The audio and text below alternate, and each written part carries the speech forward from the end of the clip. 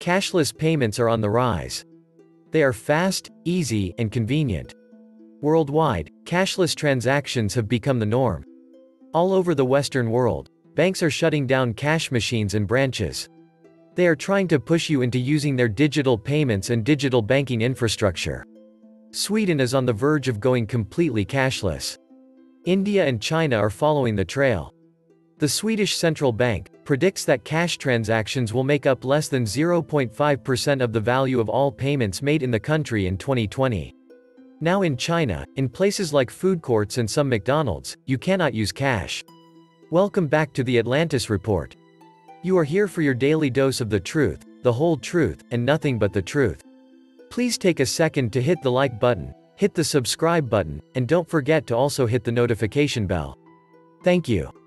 A cashless society is a vision for the future.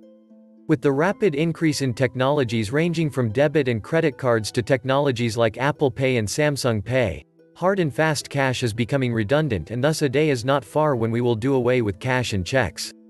And thus this society which doesn't use cash is also termed as checkless society.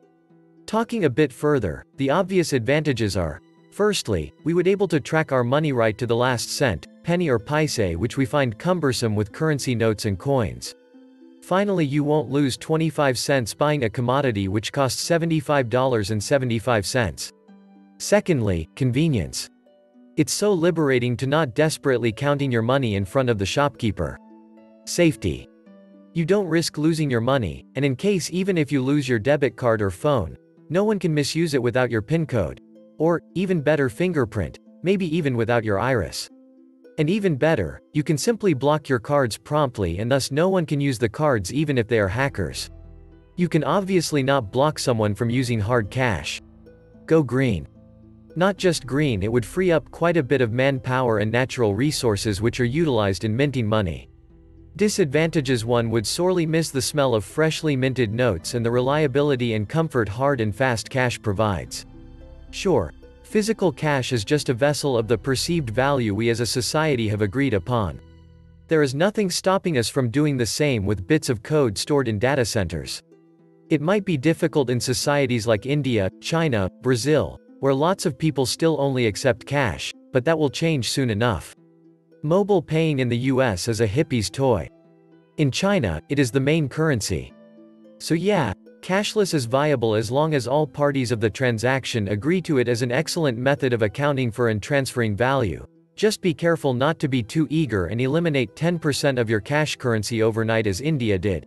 Let adoption spread naturally as it does in China. In China, there is no complete cashless status, but a cashless system is approaching. Nowadays, Chinese people are shopping, saving money, and transferring money, and all these behaviors have no cash participation. Instead, they are using Alipay and WeChat. In China, fund flows in the two digital ecosystems mentioned above that integrate social media, business, and banking, and are operated by two of the world's most valuable companies. This contrasts with the United States, where many companies are charging fees for the payment process and handling the payment. Western bankers and credit card company executives are facing the same anxiety.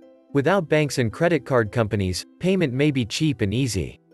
Payment apps such as Alipay and WeChat have rapidly become omnipresent forces in China's consumer economy, with 520 million and 1 billion monthly active users. According to the data of payments consultancy 8 Group, the two systems jointly traded $2.9 trillion in transactions in 2016, accounting for half of all consumer products sold in China. Alipay has signed agreements with a number of payment processors in the United States.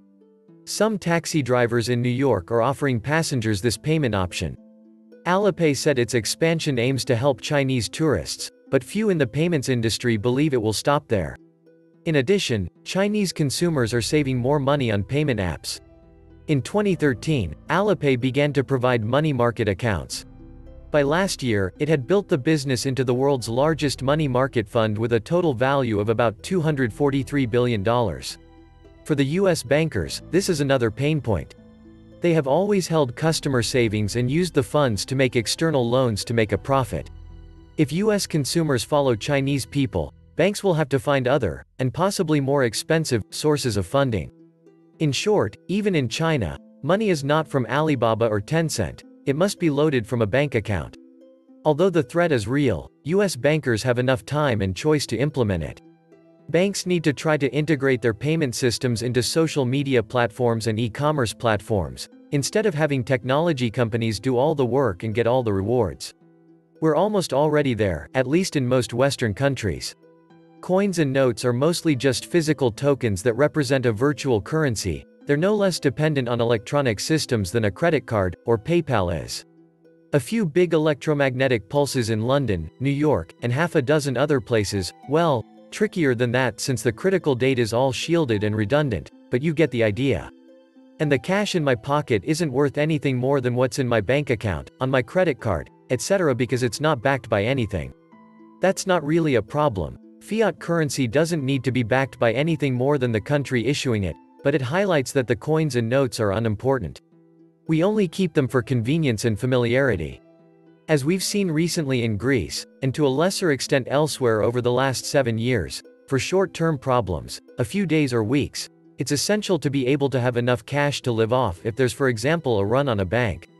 However, the cash is only worth anything during that period because it's expected that the economy will survive that blip. A cashless society is possible but not desirable. It is a cold hard reality that the solar storm in 1859, when there were only 1.5 billion people in the world, brought down the newly created telegraph network as sparks were shooting out at operators. Such a storm would cause trillions of dollars in damage, far worse than any cyclone or hurricane. In 2012, when there were 6.5 billion people in the world, a similar-size solar storm as 1859 missed the Earth by 6 days. The loss of ability to conduct routine transactions even for a week in a modern urban area would make a lousy situation nearly catastrophic. There is actually a kind of competition between the USA and Eurozone to increase the value of circulating banknotes. 380 billion euros, banknotes of 12 national currencies in the year 2000. $564 billion, circulating USA banknotes in the year 2000. 681 billion euros, initial Eurozone production of banknotes. 806 billion euros, circulating Euro banknotes at the end of the year 2009. $942 billion, circulating USA banknotes at the end of the year 2009. 1,171 billion euros, circulating Euro banknotes at the end of the year 2017. $1,571 billion, circulating USA banknotes at the end of the year 2017. Although the ECB has elected not to include the 500 euros banknote in the new series, they have ordered more than enough 100 euros and 200 euros banknotes to replace the 500 euros. Many people believe governments are trying to reduce the value of circulating as it is easier to track what their citizens are doing, but in reality, only Sweden and Norway are reducing their circulating cash. So should societies go cashless? We ordinary citizens do not make these decisions. They are made in dark smoke-filled rooms, then the order is passed on to the media to make people think they asked for the action. Highly paid spin doctors seem to have control of the thinking of the masses. If you pay attention to this thing they call trending, we have millions who live by the code of monkey see monkey do. It is a little late to worry about the future as you have minimal effect on your future. I am deeply suspicious of this whole notion of going entirely cashless. Think about this from another angle. What if the power grid fails?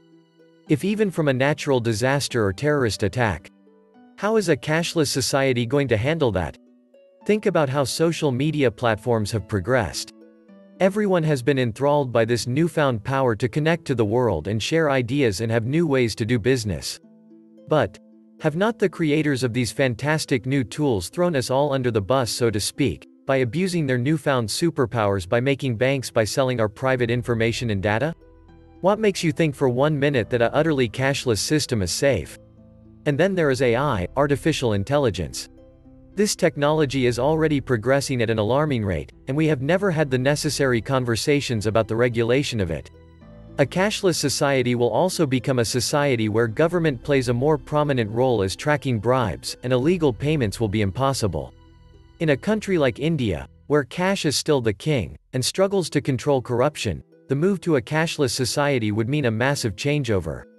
In a country like Sweden, where much of life has become cashless, it becomes increasingly difficult for merchants and people still wishing to live in a cash payment society to even receive banking services. Not surprisingly, Swedish banks are slowly turning cashless. What we are now saving and investing are now binary digits. In a world, however, where even the most secure sites, like the NSA or Yahoo, are not above being hacked, the prospect for a new and much more dangerous type of digital crime is obvious. Cashless depend on IT for handling payments. In a world without cash, everyone needs to use services provided by banks and credit and debit card companies. Thus, secret service agencies can monitor and observe all money transactions. If you go shopping, you'll need to use some sort of banking, cash card or a smartphone with a payment app. Obviously, IT security would become an even more critical issue. All payment service providers would probably charge their customers for each money transaction, but shops may offer to cover these costs to attract consumers. We all will be dependent on central banks and governments. For example, if the Fed decides to introduce negative interest rates or a bank decides to charge a new fee, nobody can avoid this problem. Hence, politics needs to introduce new laws and regulations to ensure trust by all parties and protect customers. Another example might be the limits of how much money you can transmit in a payment. Since every financial transaction is based on cashless payments, it is much easier for the individual to keep an eye on all her expenses and incomes. But if your smartphone battery were empty or you forgot to take your cards with you, you'd face a severe problem. Thus, biometrics will become an essential technology that enables a customer to use biometrics for authorization and authentication instead of digital means. Today, some small shops, single entrepreneurs, or shop owners cannot afford to provide cashless payment to their clients. It will also make their life much more complex, which is usually not an issue for bigger companies. The government may regulate the market to address this challenge, such as limiting fees and costs. Supermarkets or gas stations will automate their shops so that all items are electronically identified and charged. Let us pray that there is no issue with the transaction software. It might be challenging to deal with system errors. Who really wants to live in a world where Russian hackers have invaded the financial system? This was the Atlantis Report. Please like, share, leave me a comment, subscribe. And please take some time to subscribe to my backup channels. I do upload videos there too. You'll find the links in the description box.